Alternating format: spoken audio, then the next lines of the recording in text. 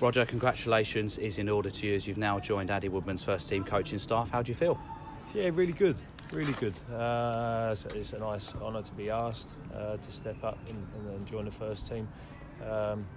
Clearly I came in as 23s manager, tiny bit short-lived. I really enjoyed my time with the young lads, but if an opportunity comes up to join senior football, then that was always in the back of my mind. Maybe not as early, but when these opportunities come up, I feel you have to take them. But I have to thank Mark Hammond and Neil Smith for firstly bringing me in the door, and obviously when the 23s shut down, Smudge and Amo got me in with the first team.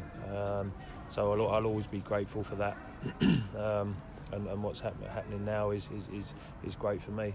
So I guess it's probably not too much different to what you've been doing. Obviously with COVID you have been working with the first team already, so I guess it's just that continuity now, isn't it? Yeah, it is that. Obviously when Smudge was here and Amo and Dunny and myself, we were all involved in it.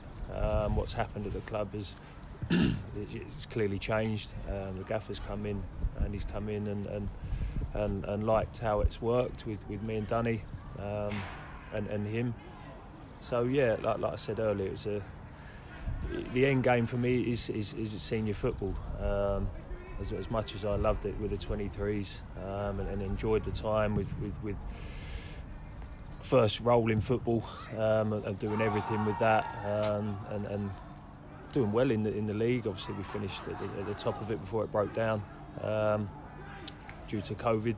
But yeah, it was the end game for me, so I'm enjoying it, really enjoying it.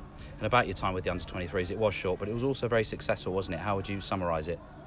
Yeah, look, it was a tough one because obviously I've come in and knew obviously not a lot of new lads. It was the first year of the 23s actually being out in a league and full time, so that side of it was all really new, and I did love every minute of it. There was a lot of planning.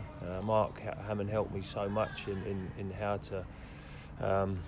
how to work that, and the games that we played, we did really well in, and like you said, we finished at the top of the league. But COVID shut it down, and boys bought into how I wanted them to play and to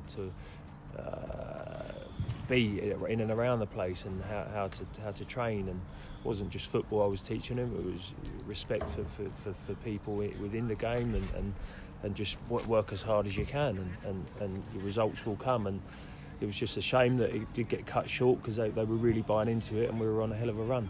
And presumably you'll be looking at some of the talent in the under-23s to hopefully follow in Jude Arthur's footsteps. Of course, and that's another great thing. Obviously, being with the first team now, I'll always keep an eye out, and I'll go down, and I'll still not be involved, but I'll keep a very, very close eye. I know the lads really well, and look, there's chances at this football club. Liam Vincent, Jude Arthur's, and we brought young lads in now that take Campbell and Alex Mitchell from Millwall.